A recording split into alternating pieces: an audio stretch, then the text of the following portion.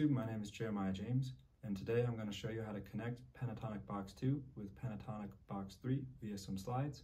In the previous video, I showed you how to connect Box 1 and Box 2. In this one, we're doing Box 2 and Box 3, and they're just slightly different shapes and different things we need to cerebralize so we can get our fingers used to moving into the correct spots. If you're unfamiliar with what Box 2 and Box 3 are, I would recommend pausing and making yourself familiar via some other videos that explain how to play those shapes and what fingers to use. And we'll jump right into it here. I'm going to show you just how to slide back and forth along the two shapes, and then I'm going to play along with the backing track here too, so you can start to gain some familiarity with these shapes and how to transition between the two. All right, so we're going to start out here. I'm going to show you things in the key of C.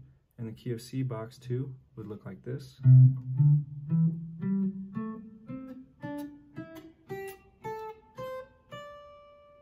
And Box 3 would look like this.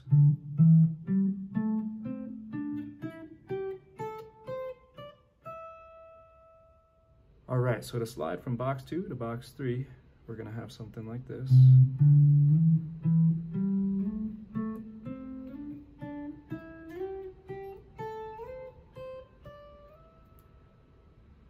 And notice that I'm using my index finger on frets 7 and 8 as kind of the anchor.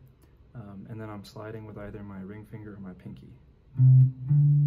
So there's the ring, here's the pinky, pinky, ring, ring, and ring. So those cover the slides up. Now let's talk about slides down.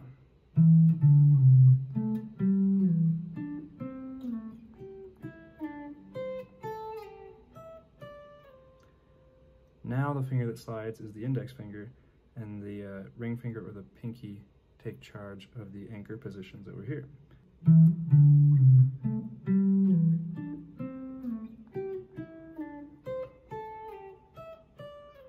Now you could also use your middle finger to slide on some of them here. I just find it easiest to use my index finger. It's not a rule that's set in stone. You can use whatever finger you feel most comfortable with, but it's really just about feeling and sound. Does it sound good? Does it sound smooth? Is there an easier way to play it? So you've got to factor in all those things. So we're going to start with some slides up, Box 2 to Box 3 against a reference track now.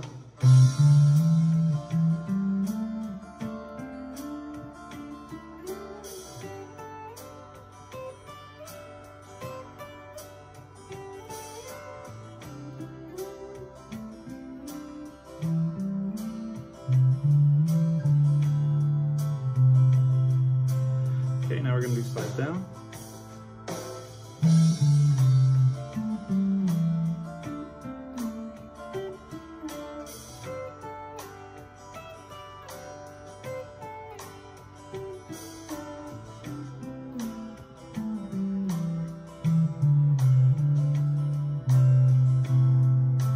Now, just as an example of something else, you can also skip strings as such here.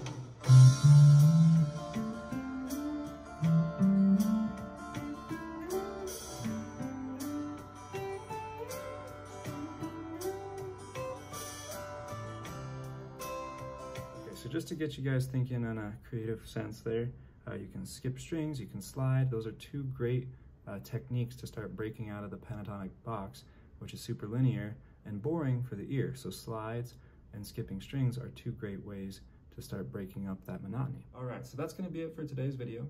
Today we learned how to connect Pentatonic Box 2 and Box 3.